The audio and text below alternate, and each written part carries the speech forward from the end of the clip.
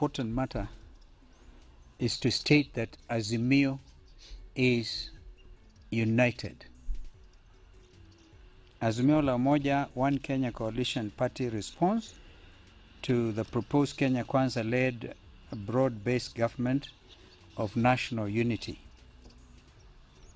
As Azimio constituent parties, we held our respective National Executive Council sessions to discuss the proposed Kenya Kwanza-led broad-based government of national unity.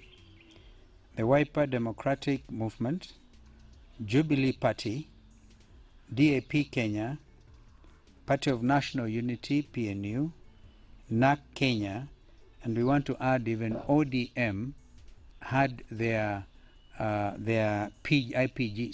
parliamentary group meeting at Jaramogi Oginga Odinga Foundation. We shall not join for the straightforward reason that such actions are betrayal of the ideology, values, and tenets of both our coalition party and our constituent parties. As long as the Kenya Kwanza regime remain in place, absolutely nothing will change.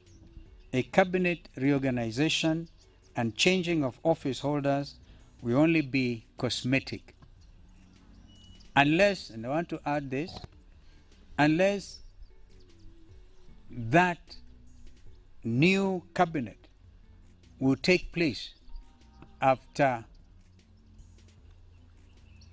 what, and this is something we need to really reflect on, after what our leader, Honorable Raila Odinga, has called a convention, not a dialogue. Following that convention, then there can be engagement with regard to interim arrangements of a government of national unity. And as transitional government of national unity, following resolutions of a convention. Number 3, should any of our members opt to join the proposed Kenya Kwanza-led broad-based government of national unity, we shall not be party to that decision.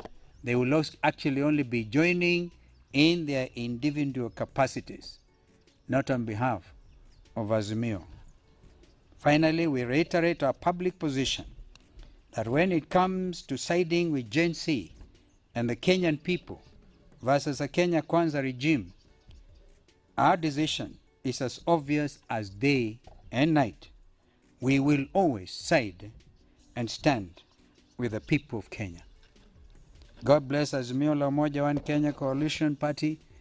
God bless our country, Kenya. Thank you.